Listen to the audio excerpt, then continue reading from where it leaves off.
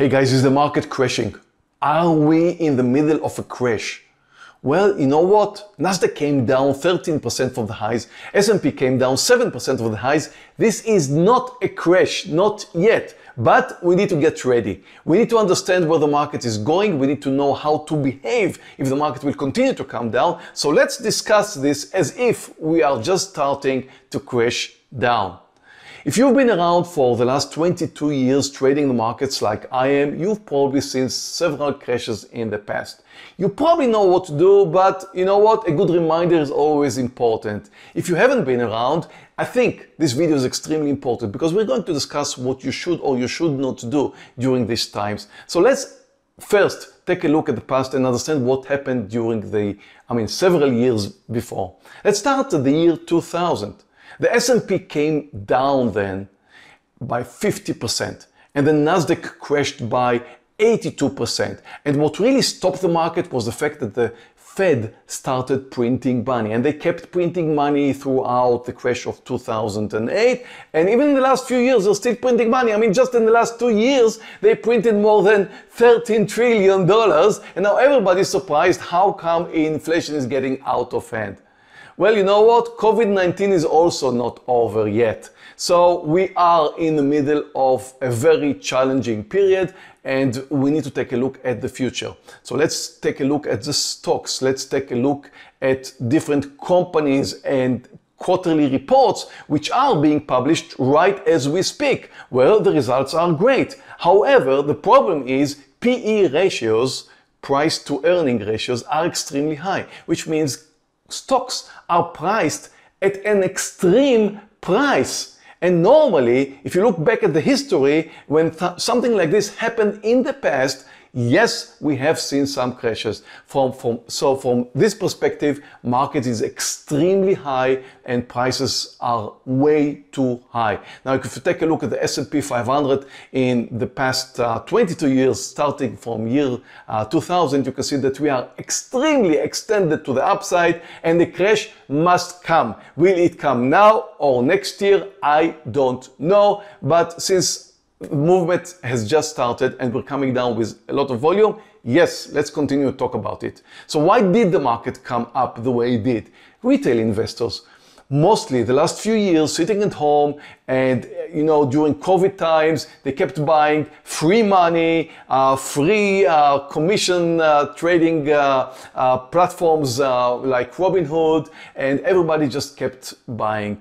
In the last few weeks, if you listen to different chat rooms and Discord rooms and whatever, there's no FOMOs anymore. There's no fear of missing out. Those retail investors who drove the market up, they no longer talk about the next stock that's going to go sky high in the next few weeks or the next few months. Everything is just quiet down a little bit right now. And as I can see it, the control is getting back to the institutional traders. And when it does get back to the institutional traders, we're in their hands, no more in the hands of the retail investors. And that means that they could drive the market up 2-3%, and then you could see the stocks coming down another 2 or 3%. You just can't really trust them. There are rules working with institutional traders, understanding the way they work. We teach that, but it's not the time to talk about it right now. You just need to realize that the control is no longer in the hands of the retail investors. And again, no FOMOs anymore. So, will there be a crash? Again, I don't know, but let's discuss the ways that you should behave, whether this market is going to continue coming down. What should you do? Should you buy? Should you sell? Should you short? Let's discuss it right now. First, let's talk about you, the retail investors. You're stuck. You're stuck with the stocks you bought. You will never get out. I know you. I know the way you behave.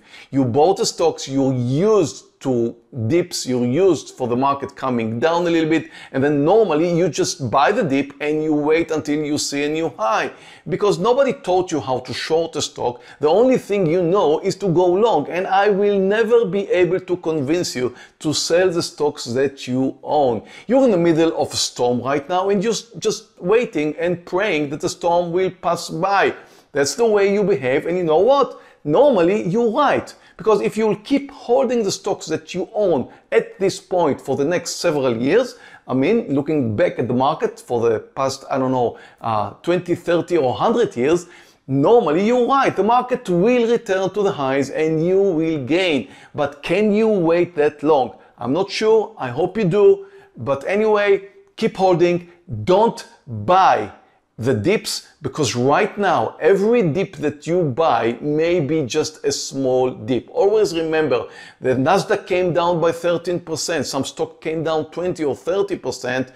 Even if a stock comes down by 20 or 30%, you can still lose 100% of your investment.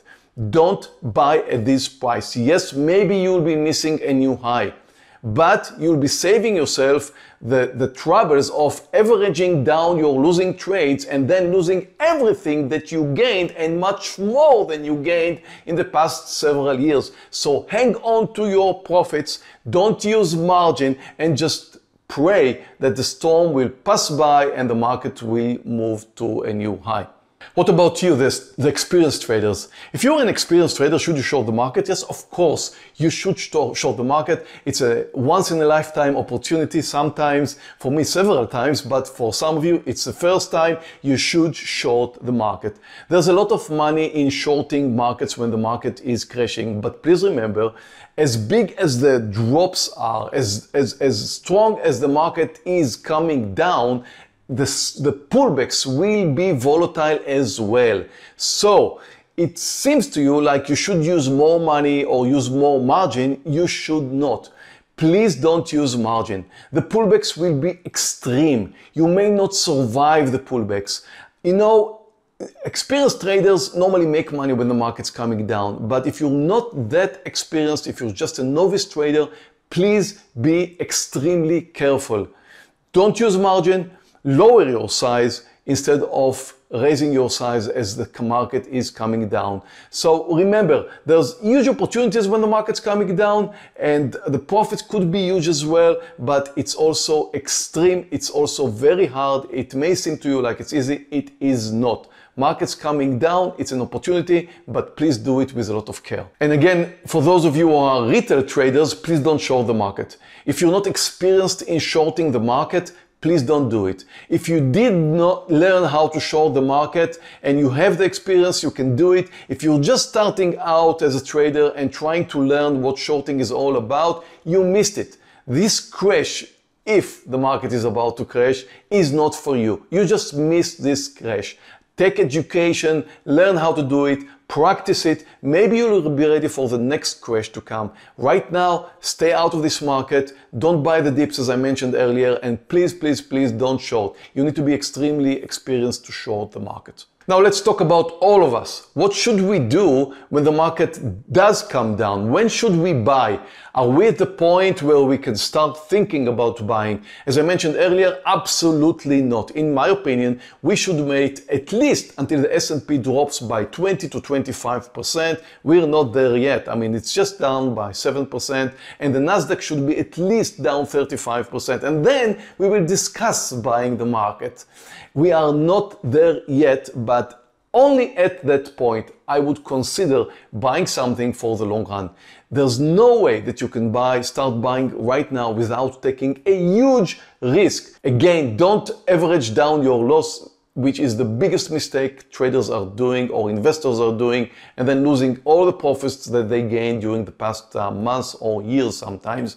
Don't do it. Just wait until the market comes down, and much more than it did by this time. So, great opportunities, maybe once in a lifetime shorting the market if you're experienced, and in the future, maybe a once in a lifetime opportunity to buy the dips, but not at the point where we are right now. Buying the dips right now is way too early. So let's just wait. If you like this video, I will appreciate if you give us a thumb up. And if you want to subscribe to this channel, there's a button right here and you can click on the notification bell in order to be notified of my future uploads. I want to thank you very much for joining me in this video, and please take care, be careful, and I see you in my next video.